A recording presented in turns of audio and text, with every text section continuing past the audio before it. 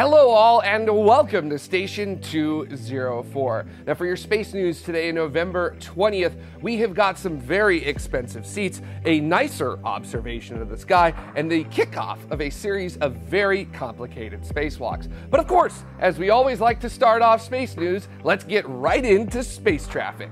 We start out in the asteroid belt, where Japan Aerospace Exploration Agency's Hayabusa 2 says sayonara to asteroid Ryugu, firing thrusters at 01:24 Universal Time on November 13th to achieve an escape velocity of, yes, 9.2 centimeters per second. Now, over the next few weeks, Hayabusa 2 will methodically move away from Ryugu before firing up its 4 ion thrusters to propel it on course to Earth, where samples collected on the surface of Ryugu will land back on Earth in a special capsule in late 2020. A Kuaizhou 1A from the China Aerospace Science and Industry Corporation's X-Space Technology Corporation launched at 0340 Universal Time on November 13th at the Jiuquan Space Center.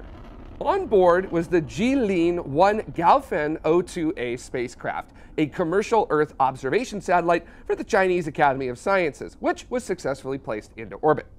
And a mere 3 hours later, a Long March 6 rocket lofted 5 Ningxia 1 remote sensing detection satellites from the Taiyuan Space Center at 0635 Universal Time on November 13th. Successfully placed into orbit, very little information is available about the Ningxia 1 satellites, but previous press releases imply that they are used for signals intelligence. China is absolutely smashing the end of the year with its launch cadence, and another Kuaizhou 1A from the China Aerospace Science and Industry Corporation's X-Space Technology Corporation launched at 10:02 and 02 seconds Universal Time on November 17th at the Jiuquan Space Center.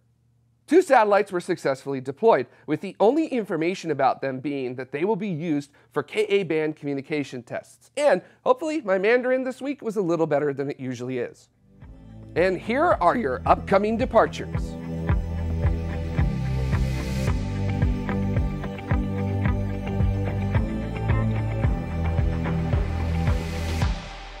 NASA's Office of Inspector General, or OIG, is tasked with something that is well outside of the scope of the usual cutting-edge spaceflight technology that we're expecting to come out of NASA.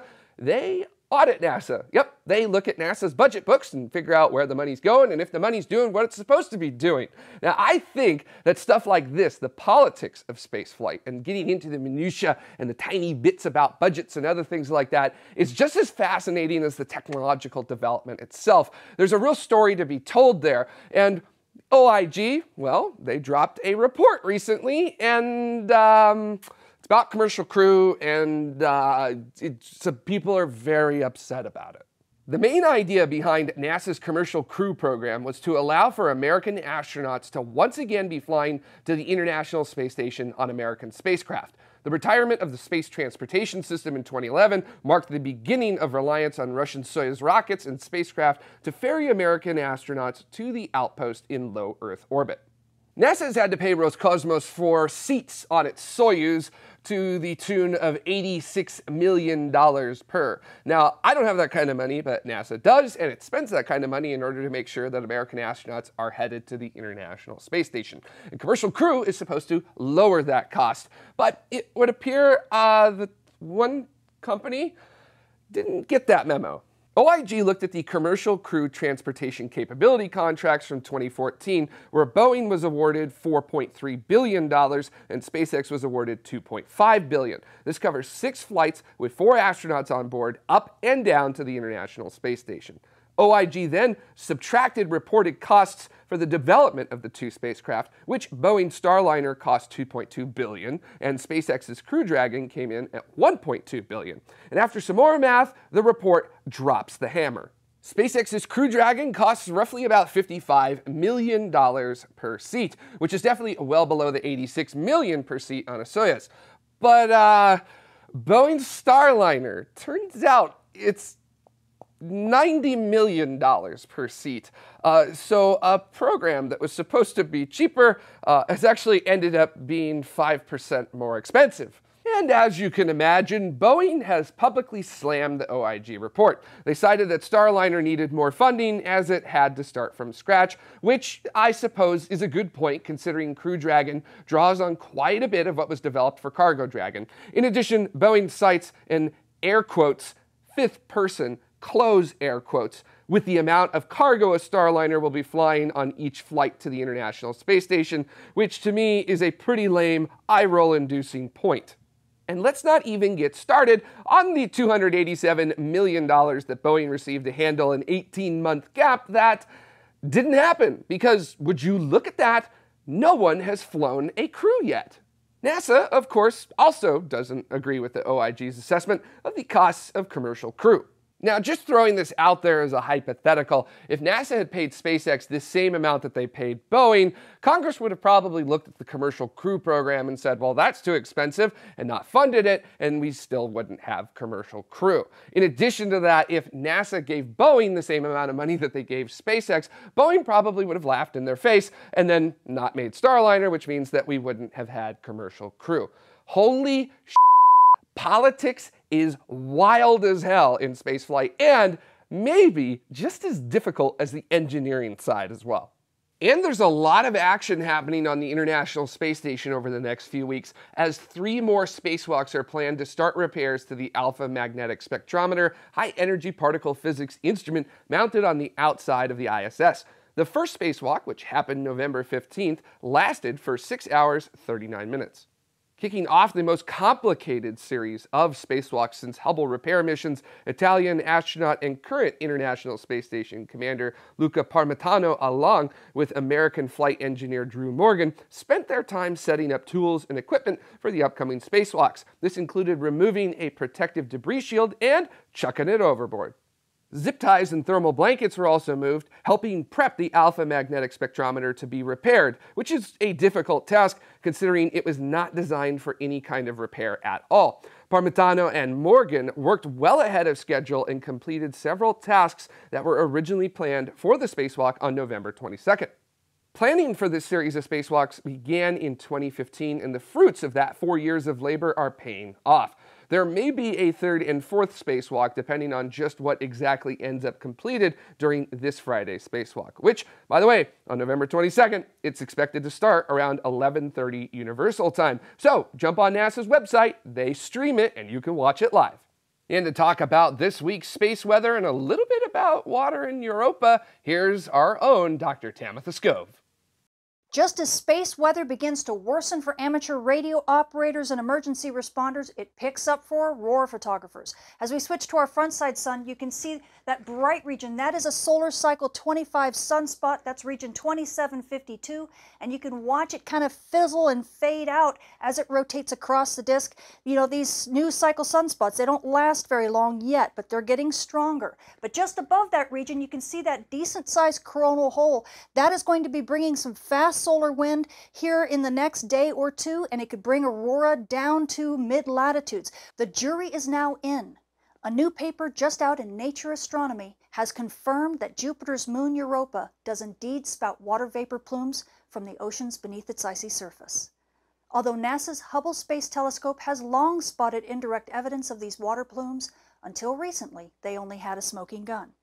Now, along with observations made over the course of 17 days in 2017 from the Keck Observatory in Hawaii, researchers struck gold. Water. On April 26, they unexpectedly received a strong signal, a special kind of infrared light that can only be emitted by water. And there was quite a bit of the stuff too, about 2,100 metric tons according to the researchers' estimates. That's almost enough to fill an Olympic-sized swimming pool. Now, along with the other observations, this massive amount of water is proof positive that this indeed is a water vapor plume shooting out of Europa's surface, as no other known process in the Jovian system can account for it. Not even Jupiter's intense radiation belts could strip enough water molecules from the surface of Europa to release that much water vapor in its atmosphere. Not to mention Jupiter's radiation belts, they would create a continuous release of water, not just one massive plume. So understandably, this news has got astrobiologists talking. In the search for life on other worlds, these water plumes are like little messengers from heaven, shooting samples of possibly habitable environments right out into space for us to fly through and measure using orbiting spacecraft. Who needs a lander? In fact, this is exactly what the NASA mission Europa Clipper is betting on. Scheduled to launch in the mid-2020s, it will orbit Jupiter, having many chances to get up close and personal with a possible plume through dozens of Europa flybys. Clipper's aim? To chart the moon, its ocean, and search for spots where a potential life-hunting lander could touch down on the icy surface in the future. And if the mission team members learn enough about these water vapor plumes in the coming years, Clipper might just wind up zooming right through one. Now, what would it mean to you if we found life on Europa? For more details on this week's space weather, including when and where to see aurora, how your GPS reception will fare, and how amateur radio is doing, come check out my channel or see me at spaceweatherwoman.com. If you're on Twitter as much as I am, you've probably seen the astronomical community is kind of having a little bit of a freak out about SpaceX's recently launched batch of Starlink satellites. There's been lots of images of fields of view being studied that end up having them zipping straight through it and absolutely wrecking the data being taken. Now, a lot of people are saying that we should just launch more space telescopes. It's not that easy. But I mean, that's for a discussion a little bit later down the way. But there is a space telescope that we do want to talk about here called NICER. It is up on the International Space Station. And to talk about a recent high energy result from it, here is Manju Bangalore. So Jared was just talking about Starlink, and I think that global access to the internet is a fundamental right. But I also understand why astronomers might be a little angry. Perhaps the future of astronomy lies in a compromise. In the near future, astronomers may be able to fully rely on space-based astronomical platforms to collect data and observe the universe.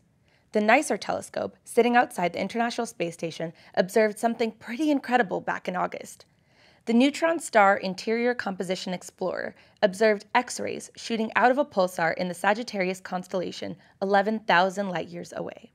Pulsars are condensed cores that are rapidly spinning after the death of a massive neutron star. This pulsar, called SAX J1808, draws on its nearby brown dwarf star for hydrogen gas and then pulls it into an accretionary disk. Every now and then, the accretionary disk becomes too dense for itself and the hydrogen gas ionizes. The pressure and temperatures increase, causing nuclear fusion, and after a while, a thermonuclear burst blasts across the surface of the pulsar. This binary system is especially unique for two reasons. One, it's a millisecond accretionary pulsar. Now, neutron stars are rare. Pulsars are even rarer. Accretionary pulsars are even more rare, but millisecond accretionary pulsars, only 13 of them. And we happen to catch one of them releasing a massive, massive burst. But the more important reason is that the brown dwarf star orbiting the pulsar only takes 2 hours to complete its orbit. So basically, it can complete 600 revolutions by the time you finish a Lord of the Rings movie. I also want to know, did other objects around the pulsar survive the supernova explosion, and could they be exoplanets? At the beginning of the burst, the brightness decreased for less than a second. And in this short time, scientists think that the star built enough energy to push its hydrogen layer into space. In 20 seconds, the X-ray burst released as much energy as the sun releases over the span of 9 days. To date, it is the brightest set of X-ray pulses NASA has ever observed. What a brilliant sight.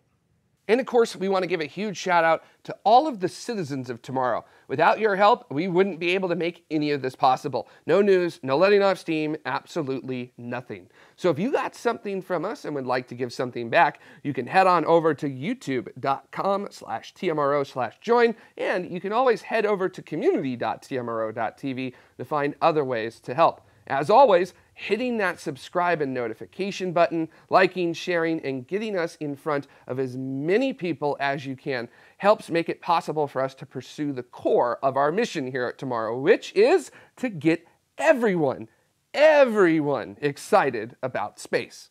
So until the next space news, keep exploring.